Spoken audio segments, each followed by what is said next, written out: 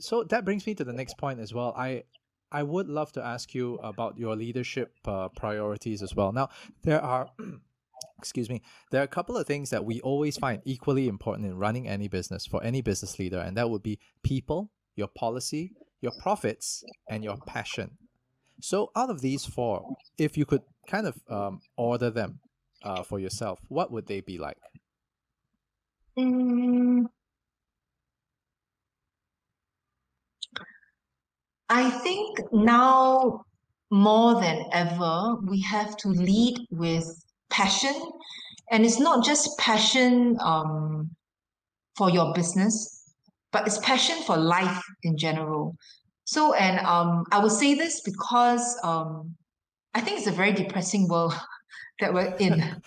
Yes. And I think we're not just bosses, we're not just entrepreneurs, but we are also inspirations. And we have to be able to inspire as well as allow people to be aspired, right, at some point. So that sense of passion that we have is also about leading life to its fullest, right? Understanding what all my employees' passions are as well. So Mm, actually, interestingly, the first question that I ask anybody who comes for an interview, what's your dream? That's my first question. So if I interview like a 21-year-old that just graduated, I usually ask the person, what's your dream? That means how do you imagine yourself, let's say at 70 years old, retiring? Is it so where would you be at that point? And it worries me at this juncture that a lot of them don't know. yeah. So I because I think your life or anybody, right, at any point in your lives, it starts with that vision, that end goal. Mm, Like, it doesn't matter whether is it you want to climb up the career ladder or you want to have your own business or volunteering your time or even sipping coconut under a coconut tree, right? I mean, that's a dream. But a lot of the younger people that I've been interviewing, they don't have anything. And this is something that's really worrying for me, which is why as a business leader, as a company leader, as a family leader, as an NGO leader, it's even more important now to have more passion so that your passion can fuel other people's passions. Because everything else, right? Policies will change. And I mean, nowadays, policies change every 2 hours, right? Policies keep changing, the world keeps changing, and even priorities at some point will keep fluctuating. But if you're leading with your heart, you're leading with some sense of passion or a deep seated idea of how you want to lead your own life, that doesn't change because that fire has to continuously keep burning.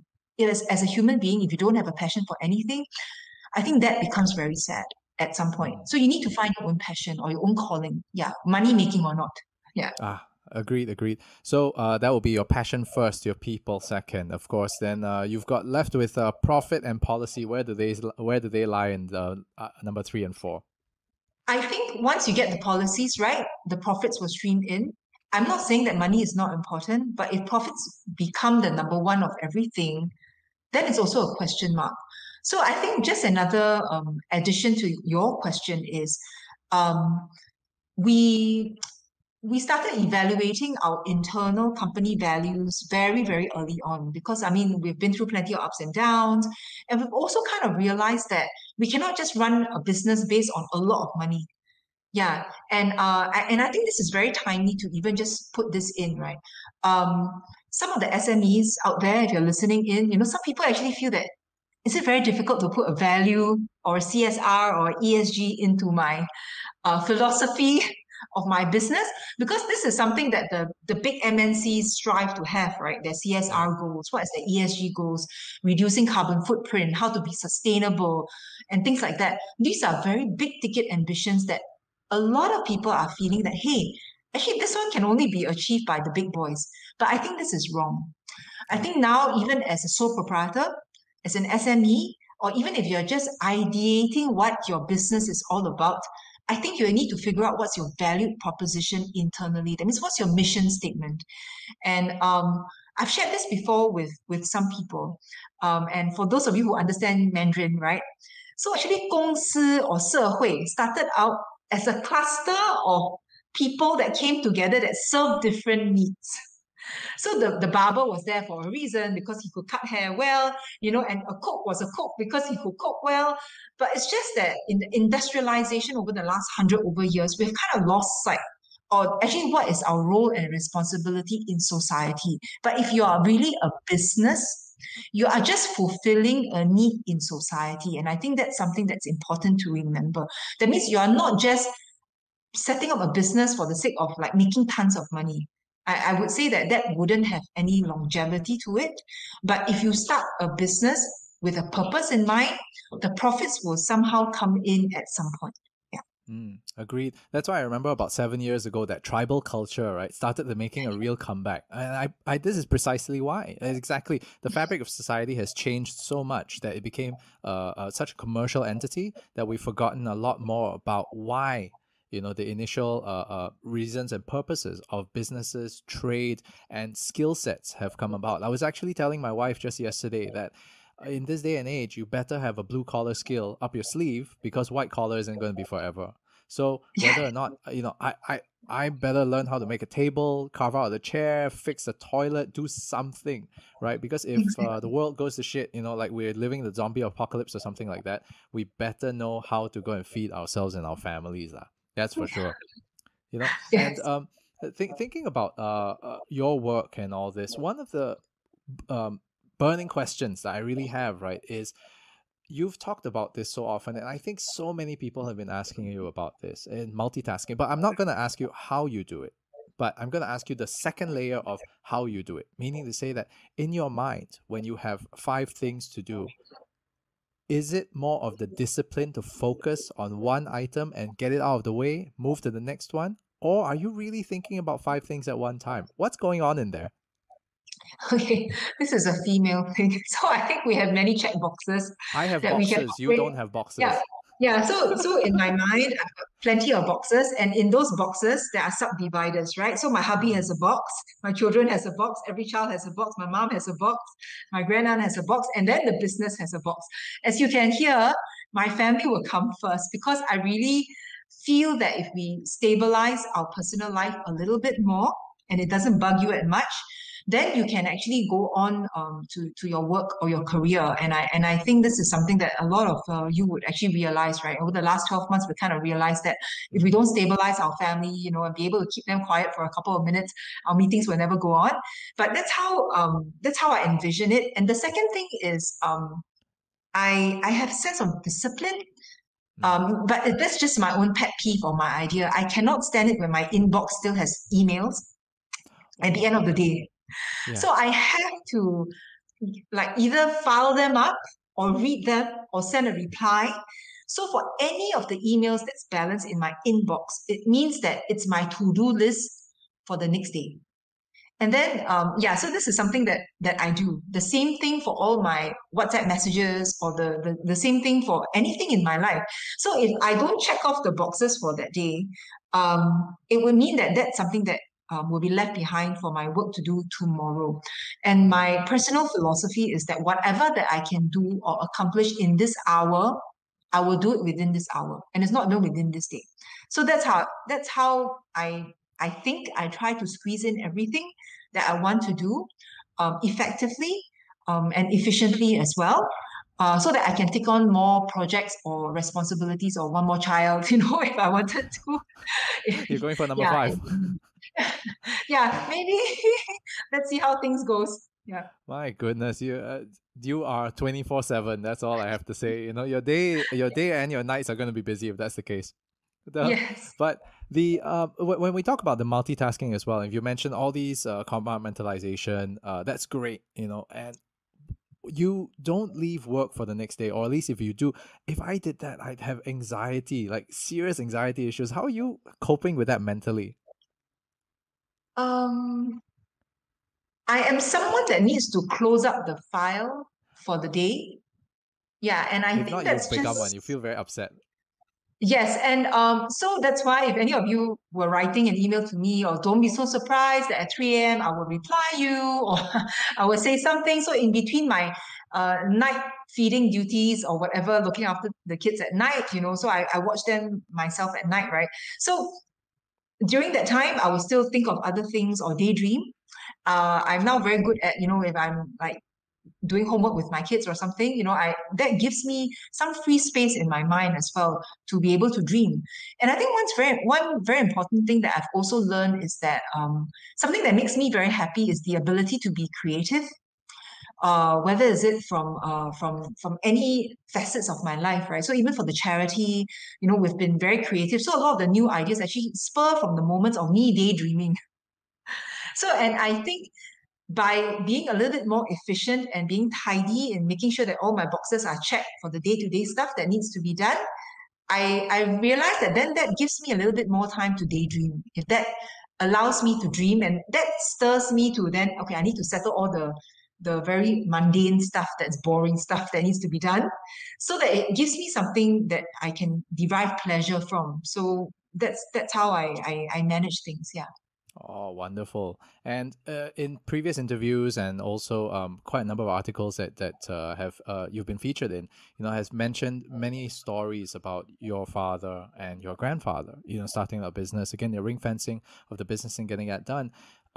One of the things that I would like, if possible, for you to share with the audience is that I'm a big believer in generational wisdom, because that becomes an encyclopedia of knowledge as we go from generation to generation. What's yours that was passed down?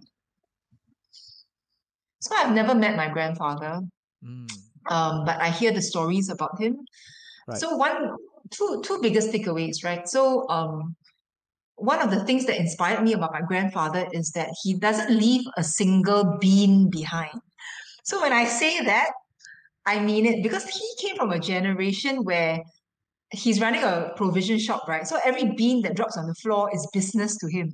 Right. But now in our kind of disposable generation, is one bean, I'm just going to dump it away. So that actually inspired me to review how we're looking at food waste right now, and why we have so much food waste is because we don't appreciate food as much. So for my grandpa, this was one of the things that I took away, whether is it from running the business or whether is it from running the charity standpoint. So I share this about him because he was a very stingy man as well, of course. But secondly is resilience. My grandfather was a very resilient man because after his first wife passed away, he just came to Singapore, leave his eldest daughter behind. He brought his younger daughter with him to start a new life, on a bum boat, not knowing what Singapore brings, right? But he actually came here all the way, knowing that he has to make something new, with whatever that he had. And he built something from basically nothing. So resilience was, again, the other thing that I took away. And it's just that resilience is making a comeback right now, right? I mean, resilience was the word. But this has always been something that's been in our family. And then about my dad, I think I learned from his the failures that he has made. Yeah, I think a lot of times people always like, hooray, hooray about the successes, how much money, how much whatever, but nobody has spoken enough about failures. And through my dad, I learned from him through the failed stories that he had. So from a complete bankrupt, how did he overcome it? And from a man who had once had everything that he could possibly have, owning tons of buildings, 40 companies in 25 countries, how did he end from there to all the way down at, and fighting his own internal struggles and insecurities as well. So no disrespect to my father, but I learned through his hardships. And, he was from that generation that if my business was going through a tough time, I would put everything that I have, my own personal name, my own personal money, and my own personal house, my own personal unit trust account to the company. Like everything, it's intertwined. And that was the reason, this is one of the biggest takeaways. And I think for any of the business owners or the entrepreneurs, you would maybe agree with me at some point that I need to start drawing the line. Yes, business is business, family is family. It is very important for me to be able to ring fence my family in case anything should happen to the business. I cannot be forsaking everything that I've worked so hard on for the business, because business is, especially with the pandemic now, right? We all kind of realize that we're part of a much bigger machine, what we call the world or the earth, that it's not within our control. No matter how good your business is, no matter how best on your policies are, it's not foolproof because we are not in control of the greater universe that we are in.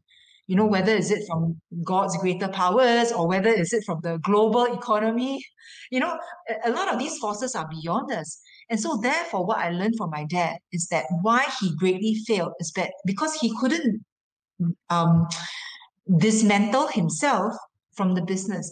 And you know, Edric, I would share this is that from his mental capacity, he never quite got out of the failed business as well because we never got back to a stage where we were as big as we were. And to him, he felt like he failed as a father, that he didn't give his children something to boast about, or he felt that there was he wanted to revive the business to a stage where it was everything on the silver platter. I've got something to hand down to my next generation, not a pile of debts.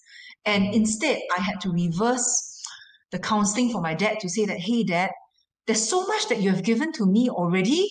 You don't have to give me a bag full of money because you've given me so much more teachings, so much more intergenerational wisdom that I have taken away that I know that I'm going to build on that so that the business that we're going to build on for the years to come is going to be even stronger, maybe more resilient than what it was. Learn from the lessons that you have learned. And I will also hand this business or this learnings that I've learned to the next generation, not necessarily my children, but for anybody out there who want to listen to the story that I have to tell. Yeah. Yeah. Give a man a fish, you feed him for a day, right? Yeah. Exactly. Yep. Teach a man to fish. Feed him for a lifetime. So that's exactly what it really is. And thank you so much for spending, this amount of time with us. I've got one more segment that we do with every guest that we have, and it's a great segment because it's just 10 rapid fire questions, right? For anybody to get to know you real quick. All right. So, Nichol, with the EPIC questionnaire, are you ready? I think so.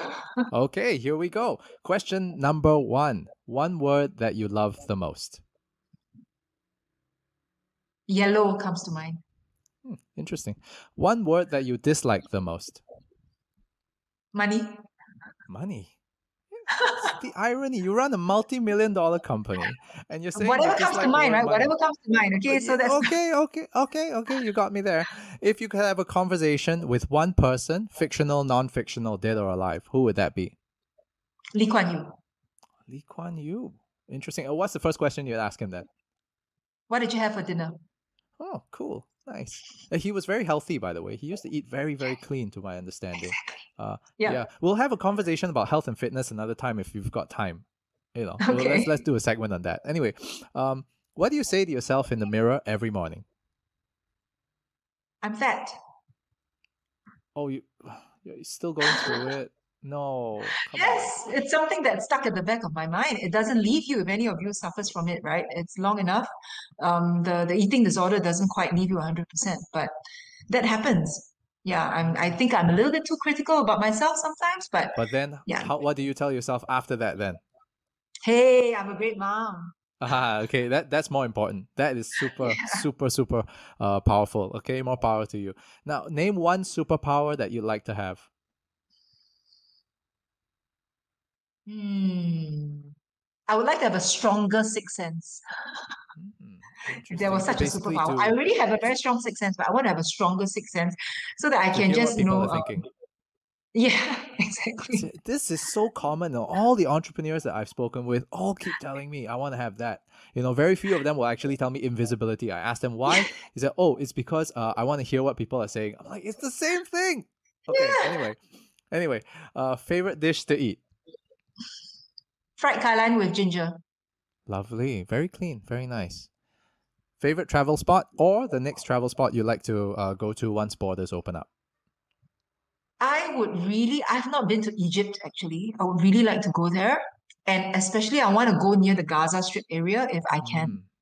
Yeah, if not, the other location would be Israel. Yeah, Israel or Middle something. East in general. That would be interesting. Correct. Yeah, cool. Yeah. Something in the arts that you've always wanted to do, but you have yet to do so. Something in the arts. I'm quite arty-farty. I've won talent times and all that as well. So I actually have wanted to do a 3D art piece in my house if I have space, but the inspiration would be about faces. So I don't know how that will happen, but using maybe food waste or recycled materials. But I really want to do a huge, maybe a 2 meter by 2 meter. That's the art piece that I want. That means very street art, very graffiti kind of a Ah, feel. nice. Yeah, but that's the art piece that I want to do. Interesting. Actually, you could start experimenting with 3D, sorry, using VR first.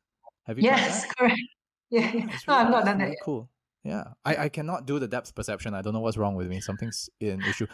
Um, what does retirement look like to you? Um, working at 90, retirement would mean that maybe I'm a great grandmother or grandmother at that point, still ferrying my great grandkids around.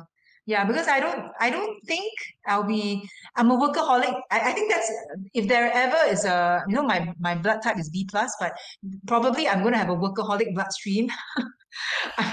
But that's how I think I will have an IV drip on like this, working for life kind of thing. But I truly enjoy working, and I'm not just like, it's not a piecemeal thing.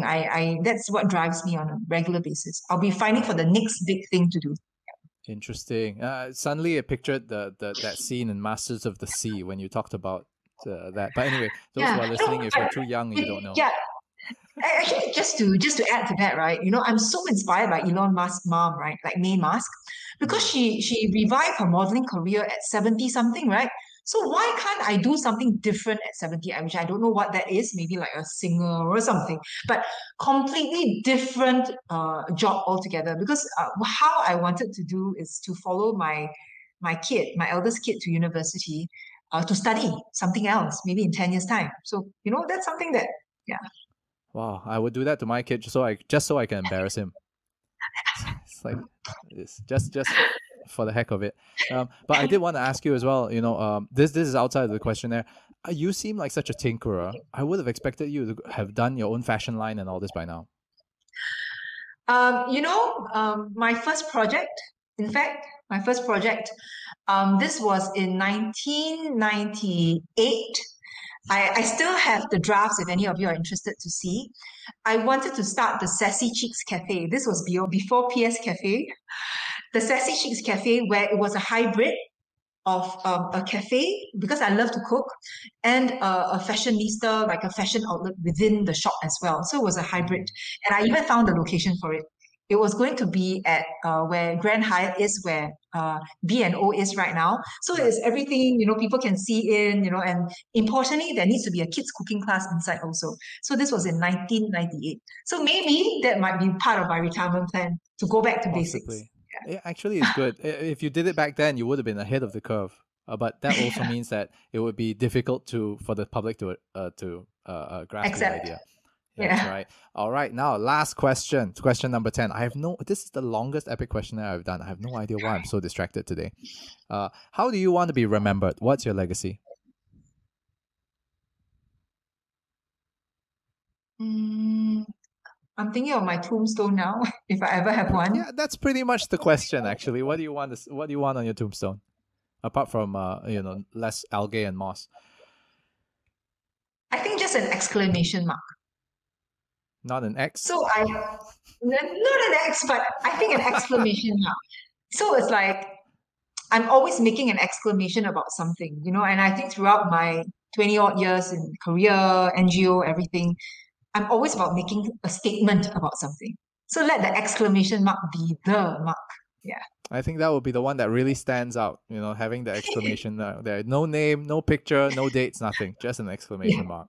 So, okay, so whoever is paying tribute in the future, you know who this person is now. All right. So, again, thank you so much. Thank you so much to Nichol for sharing, her knowledge and her experience, not just in business leadership, but more importantly, how to be a great human being, how we're helping our fellow man and woman child. Okay, so if you're out there, please again go down to foodbank.sg, see if you can pledge something at the end of the day. And also for me, do a little bit of charity as well. Click that like, comment, and subscribe to this channel. All right, with that, thank you so much, everybody. Thank you so much. And Nichol, Thank all right, stay on the you. line, yeah?